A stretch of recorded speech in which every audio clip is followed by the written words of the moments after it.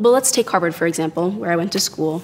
47% of the women in my graduating class who interacted with single-sex social organizations reported by the time that they graduated they'd been sexually assaulted.